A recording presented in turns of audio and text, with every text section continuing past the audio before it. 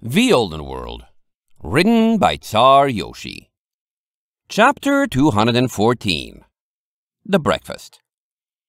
The central corridor of Shinespark's airship was warmly lit as Maple swung open her cabin door, the lights tuned as close to natural sunlight as she presumed was possible, but still with their distinctive, crystally orange glow. Idly, she pondered where the ship got its energy to run them when the engine was offline, and supposed there must be a conduit running in somewhere from outside.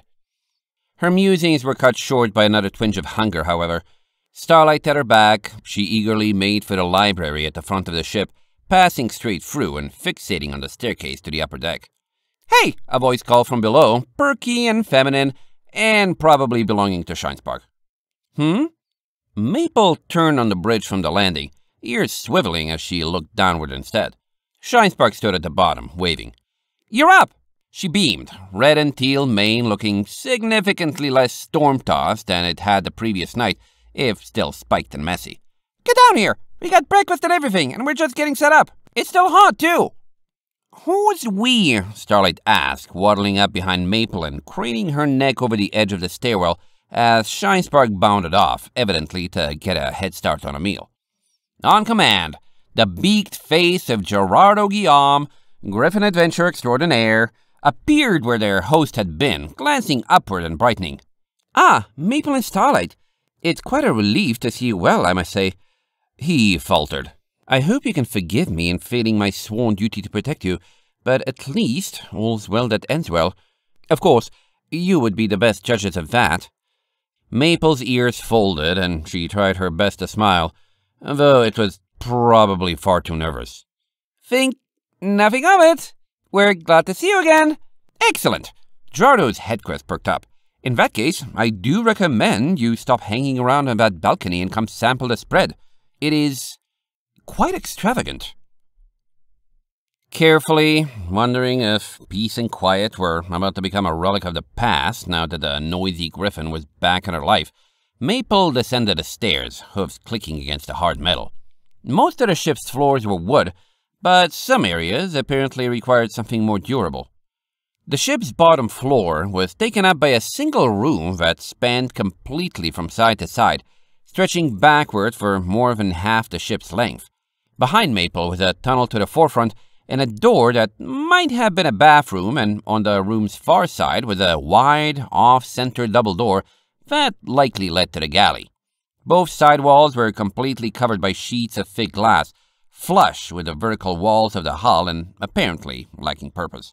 But the dominating feature was a giant conference table, long enough to generously seat 12 ponies and twice that if they felt like sacrificing first-class proportions. It was stacked with food, and Shinespark sat at the head, hooves spread welcomingly. Starlight narrowed her eyes and pointed a hoof. "You really like big tables, huh?" "They're dramatic." Shinespark blushed, orange cheeks growing red enough to match her mane. "If you were put in charge of designing absolutely everything, you'd try to make it look cool, too." "I do have to concur," Gerardo added, standing beside the mare. "Trademark aesthetic styles can be an important part of defining oneself and one's platform when attempting to rally others to their cause. Although," he coughed, "I do believe this is a somewhat petty thing to talk about at our belated reunion."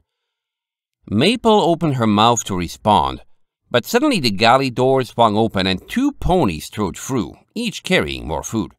One was a stallion her brain vaguely recognized as the ferry operator, while the other was a burgundy mare she had never seen before. "Who?" she pointed. "Have a seat." Shinespark motioned, tapping the polished surface of the table. "All of you. We've got some introductions to make and food to eat before we get down to business, and I'd like to start this off on the right hoof. Important things are happening, and as early as today could be the most important day in Iron Ridge's history since the Spirit of Sosa crashed 20 years ago." Maple stepped closer, hesitantly taking a seat with Shinespark several spaces to her right. Starlight followed, taking up a space at her left, and Gerardo immediately helped himself to the chair between her and Shinespark. The other 2 ponies took up positions at the other side of the table. "All right, every pony," Shinespark said happily when the 5 of them were seated. "And Griffin, We've got one more in the back who's still trying to get the carrot gravy to turn out just right, but we can start now. And feel free to dig in whenever you want. I believe I have already been introduced to everyone here, Gerardo announced, snapping out a talon and fishing around for food. But for those who may have forgotten, I am the Griffin of the story, Gerardo Guillaume, Griffin Adventurer Extraordinaire, and I am also a Griffin. And could this be what I think it is?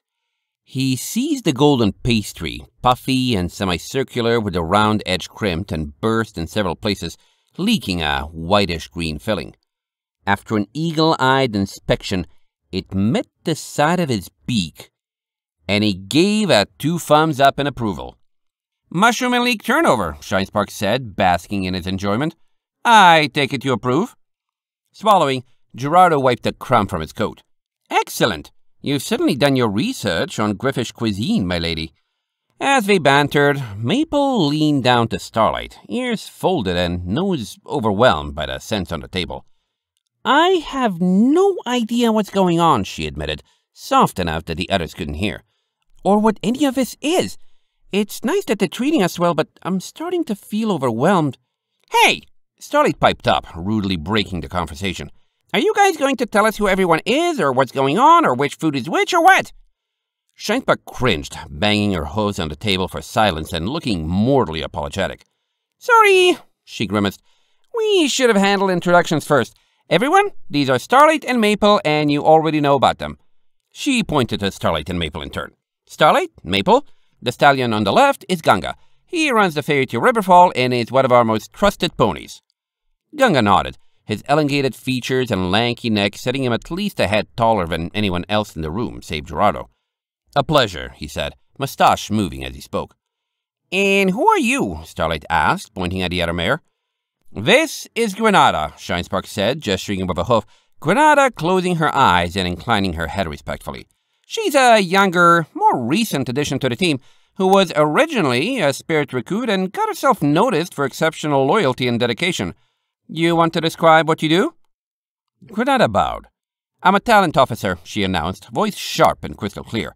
Even when there are technically 2 of her, Commander Brain can't be everywhere at once and has a lot on her plate to take care of. I'm her second in command in the spirit and focus on knowing and caring about each and every one of our ponies. My official job is to identify ones that have skills they could use to contribute to the project, but more importantly, it's a matter of showing them they're fighting for someone who cares. Like I said, Shinespark grinned appreciatively, an important addition and dedicated to the cause. And the last one should be here in about 3, 2...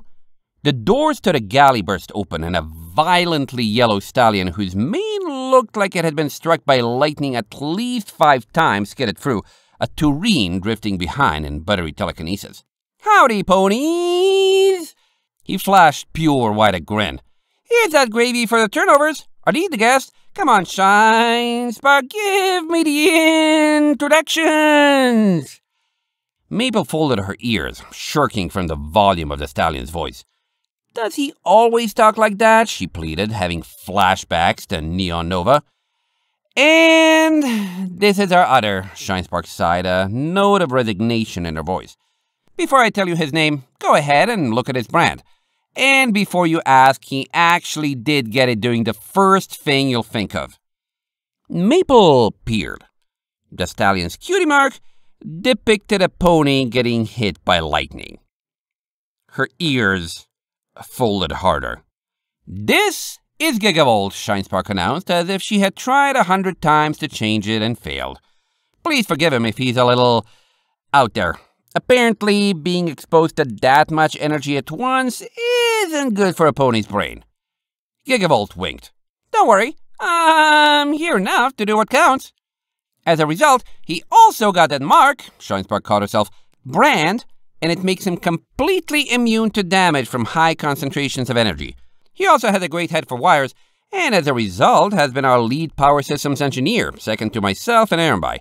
He might have saved more lives than anyone else in Ironridge, purely thanks to the number of times he shrugged off blasts from high-energy experiments that could have killed a normal pony. Ehrenby's got some spiffy proof of concept, Gigavolt added. But when you try to scale him this far, stuff starts going wonky. Gotta make sure this ship can actually fly when the time comes. And thanks to him, we're very sure it can, Shinespark finished. We're still running tests, just in case, but we haven't needed to make a major revision in over 2 years and not even a small tweak within the last 3 months. She raised an eyebrow at Starlight. Although, that could change again, depending on what kinds of surprises you have in store for us.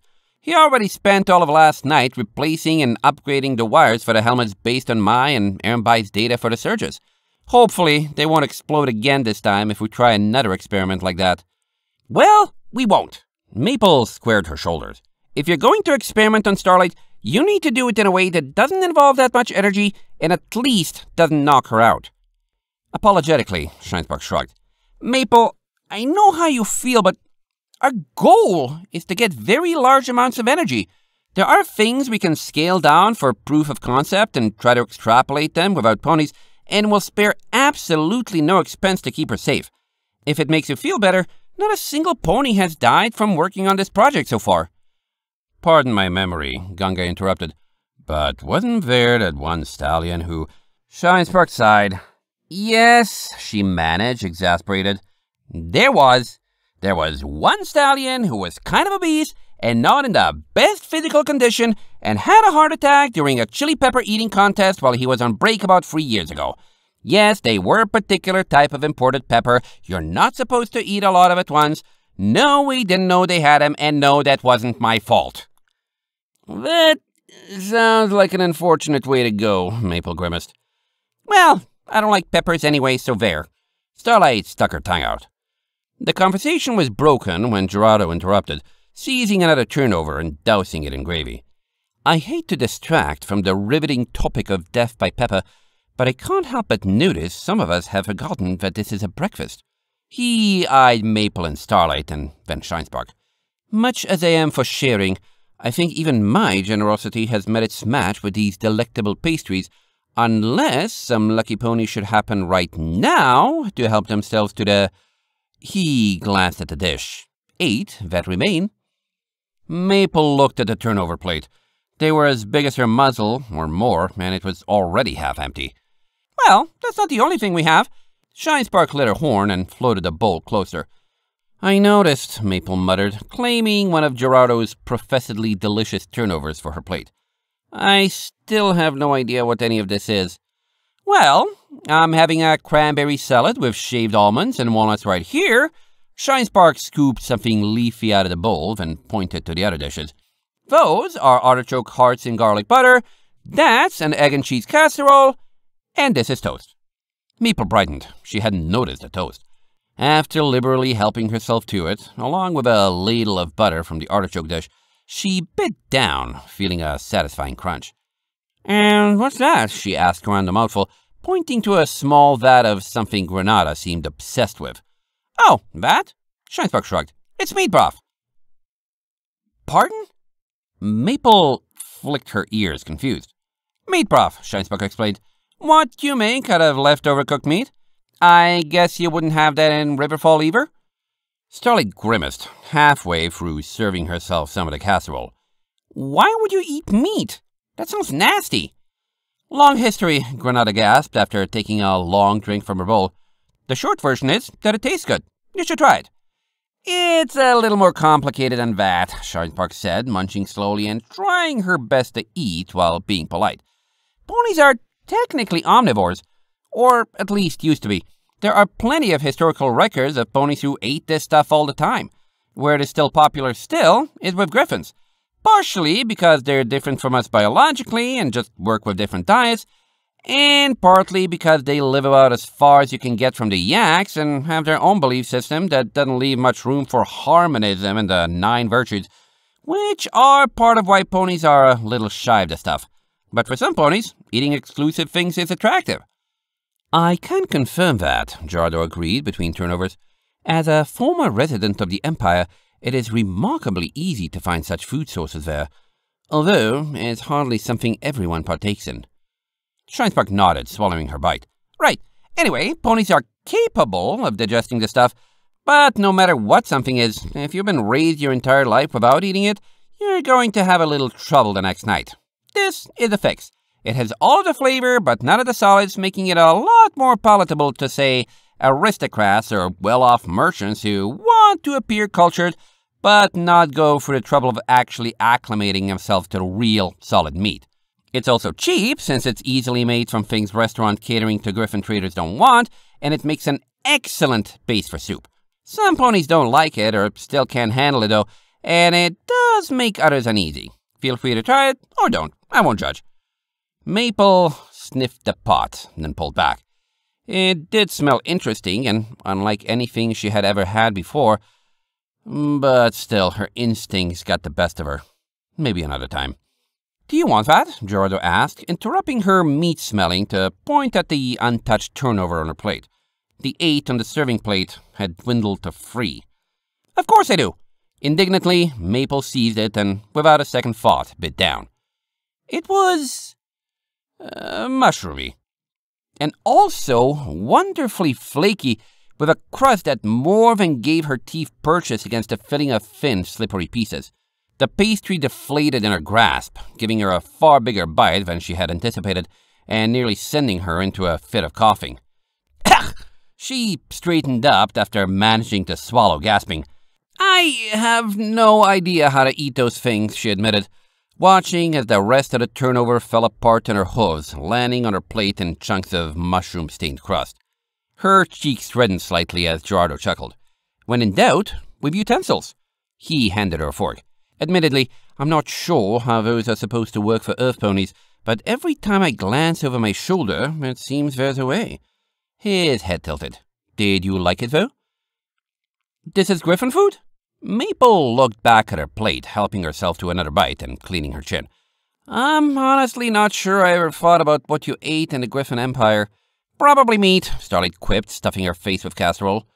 Gerardo grinned, taking the second-to-last turnover. The lands to the east of the Great Sea are actually slightly more diverse than you may be expecting. It is, after all, called an empire. I should tell you about the geography sometimes.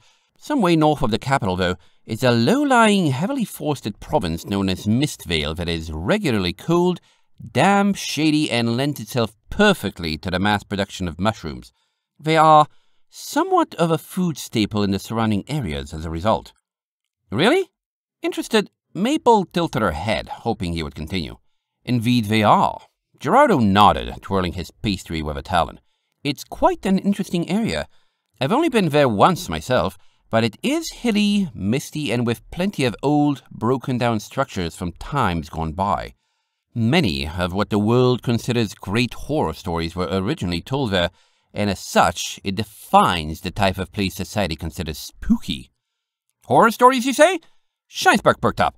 "Since you're finished eating, I always do enjoy a good story." "Finished? But Gerardo looked at the last of the turnover he was eating, and then back to the platter, only to see Gigavolt had taken the last one. "Sorry, dude," the yellow stallion grinned. "After all you were going on about them, I couldn't help myself." "Very well," Gerardo sighed, staring forlornly at the last of his pastry. "If a horror story is what you want, then a horror story I shall tell." End of chapter 214.